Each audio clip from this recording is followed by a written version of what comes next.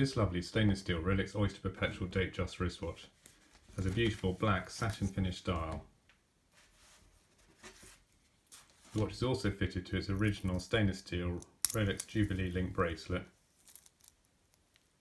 and this has an adjustable folding clasp.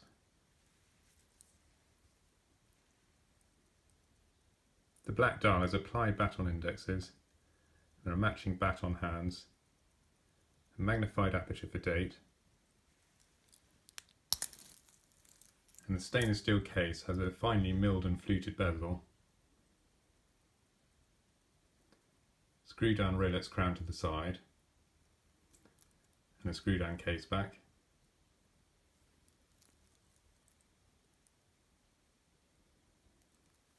And this is an automatic model, so it will wind itself as it's being worn.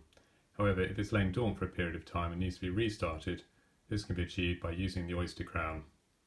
First of all, if you turn the crown towards you, the wearer, it will spring away from the body of the watch.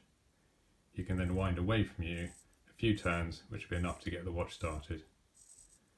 The crown then has two further settings, so if I pull out once and then twice, the hack feature will be enabled, which will stop the seconds hand.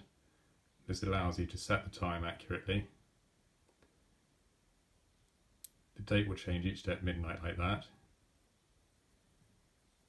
And then when the time is set correctly, just press the crown in, press and twist away from you simultaneously so the crown lies tight to the body of the watch, and then it's ready to be worn.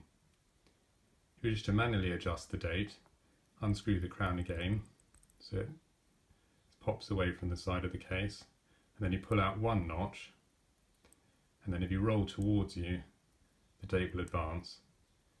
And you can do this as many times as is required until the right date is reached. And then simply press again towards the body of the watch, twist away from you so it's tight again.